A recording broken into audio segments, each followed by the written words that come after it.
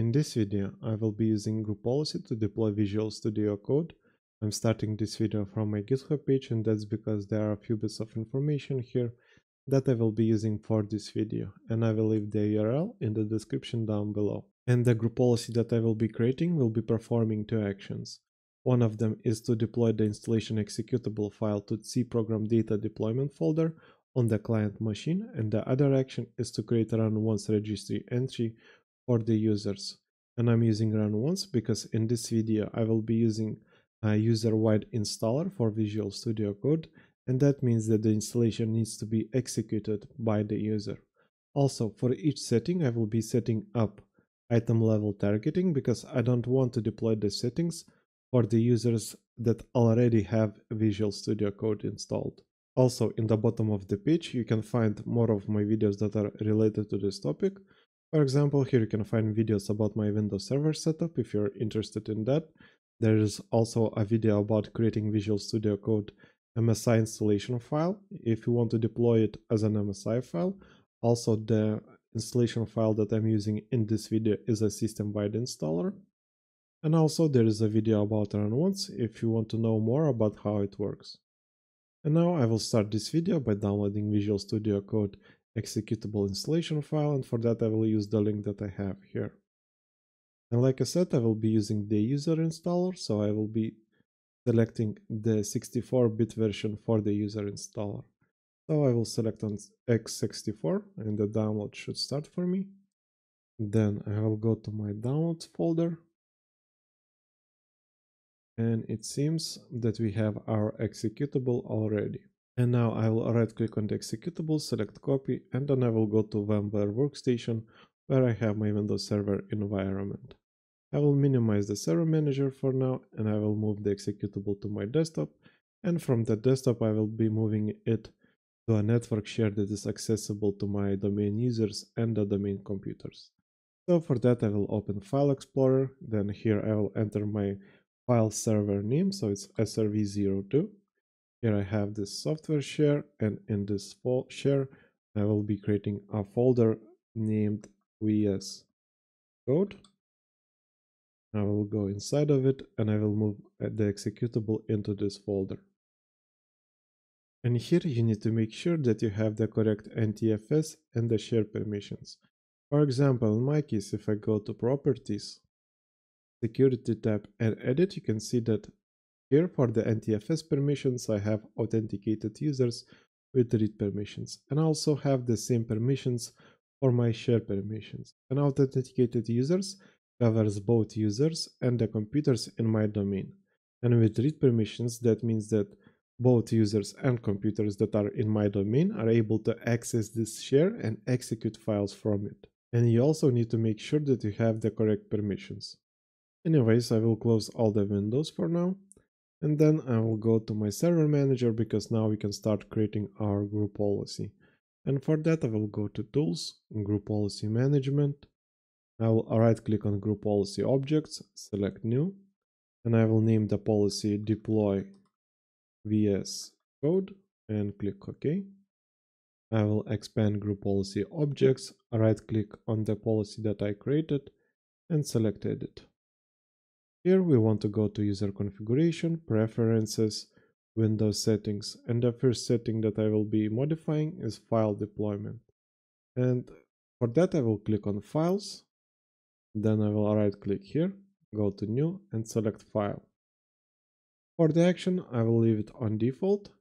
For the source file we need to provide the location where we currently have our installation executable, and for the destination file we need to provide the location where we want to deploy it on the client machine.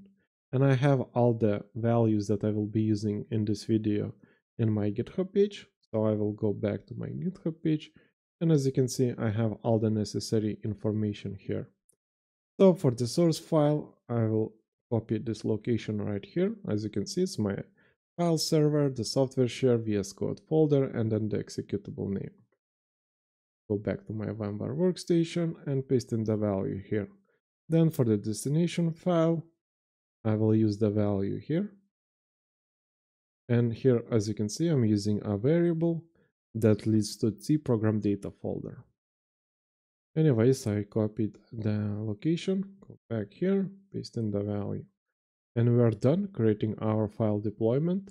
Now we need to set up our item level targeting because we want to deploy this executable only to the computers where the user doesn't have the Visual Studio Code installed.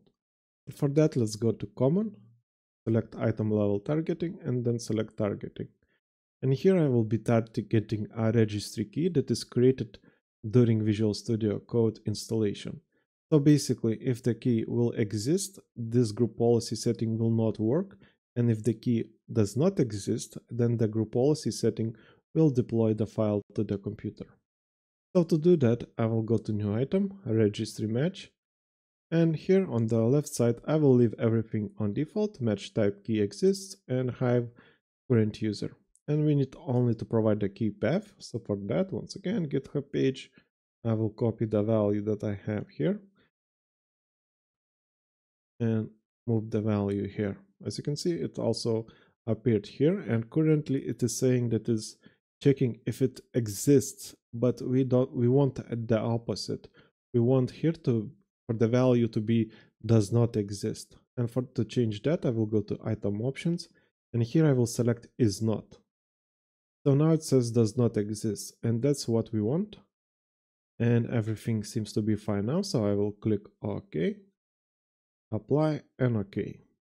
Now let's set up the registry deployment, and for that I will select registry, right click here, go to new and select registry item. For the action, update is fine, hive current user is what we need, and now we need to provide a key path. Here we need to provide the location for RunOnce. Once again, we can go to the GitHub page and I copy the value from here, paste it in here. For value name, it doesn't really matter, but I will copy it from the GitHub page anyways. And then we need to provide value data. And once again, GitHub page, and copy this value and paste it in here. Also, if you don't know how RunOnce works, basically this value that we have here will be executed for the user that has this registry key once during the logon process. And I will demonstrate how everything works later in this video. Now, once again, we'll need to set up item level targeting. So for that, we need to go to Common tab, select item level targeting and targeting. Then a new item, registry match, leave everything on default on the left side and provide the key path. And it's the same key that we used before. And once again, from exists, we need to change it to does not exist. So item options and is not. So now it checks if the registry key does not exist, and if it does not exist, it will deploy the registry key. I mean registry entries. Anyways, we can click OK here, apply here, and OK here. And we are done creating our group policy, so I can close this window. I will select the group policy here, go to details, and for GPO status, I will switch from enabled to computer configuration disabled because this policy only has user settings in it. And I will leave all other settings on default.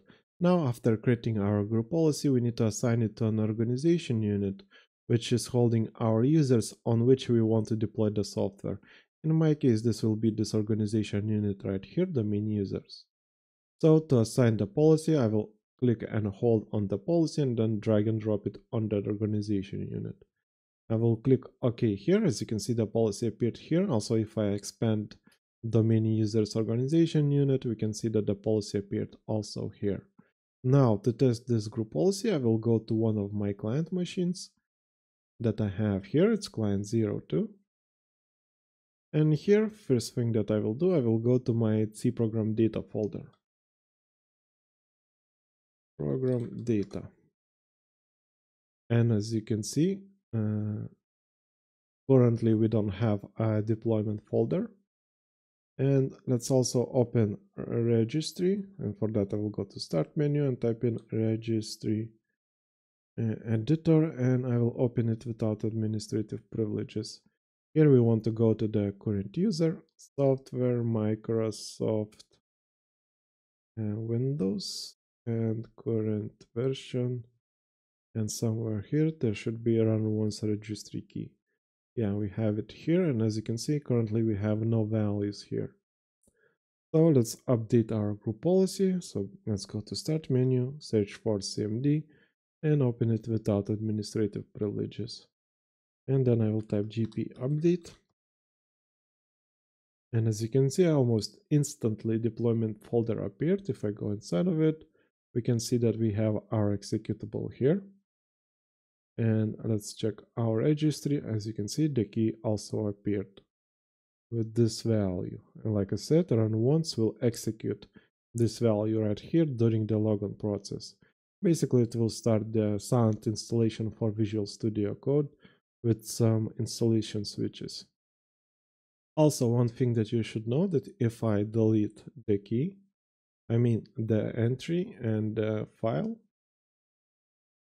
from this computer now, and then do gp update once again, the executable reappeared. Also, let's check the registry, and the value also appeared. And that's because this user still doesn't have Visual Studio Code installed. So every time the group policy updates, it will check if the file and the entry exist, and if they don't, it will deploy the file and the registry entry. And this will happen until the Visual Studio Code for this user will be installed. Anyways, so we have our executable, we have our registry entry, everything seems to be fine, so let's see if the installation works. So I will close everything, and then I will sign out from this user. Then I will sign back in.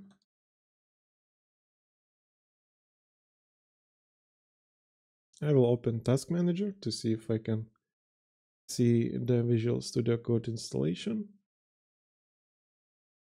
And I cannot find it. Oh, it's here.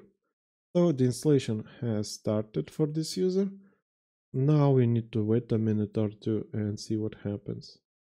Or maybe we don't, because the process is gone. So I'm pretty sure if I go to my Start menu, I will find Visual Studio Code somewhere here. Ah, here it is. So I will try to open it. And it seems to be working just fine. Now, if I go to File Explorer and back to my C program data folder, we still have the deployment folder. And now let's check our registry. We currently have no values here. So now if I update my group policy,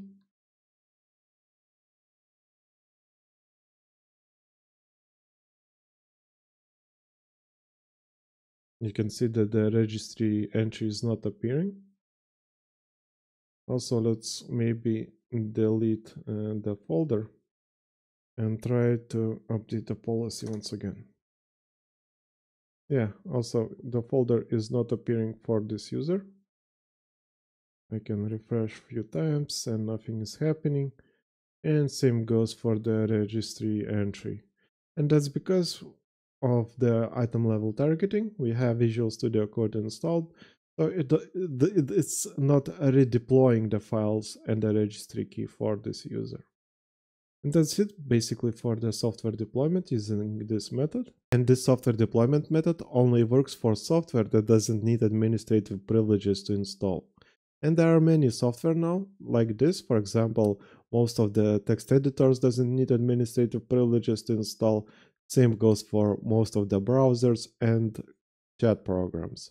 Also, there is one big advantage for deploying software in this way, because everything that we need for the software installation we have on our local machine. And by everything, I mean this registry key for RunOnce and the deployment files that we get in the program data. And that means that after updating group policy, the user can disconnect from the network, go back to home and open the laptop, and the software will install on his machine, and the computer will not need to have access to company network or to be connected to a VPN. For example, here I have this client 02, and let's update the group policy on this machine. So I will open command line and do gp update to make sure that we have the executable and also the registry key. And after updating the policy, I will modify the settings for this virtual machine, and I will disconnect the network adapter. So currently it doesn't have any network connection. So if I try to, for example, ping Google DNS servers, we cannot access it. Same goes for my domain controller. I cannot reach it. I cannot reach my file server, but I have everything on my local computer that is necessary to install Visual Studio Code. So if I close this window and sign out from this user and then sign back in, I will open Task Manager once again to see if the installation has started for this machine. And it seems that it did start, so let's wait a bit. And it seems that the installation is done, so I will go to Start menu, All Apps, and I can see Visual Studio Code here. So everything seems to be working just fine. The installation finished successfully, even though we don't have network access to our domain controller or our file server.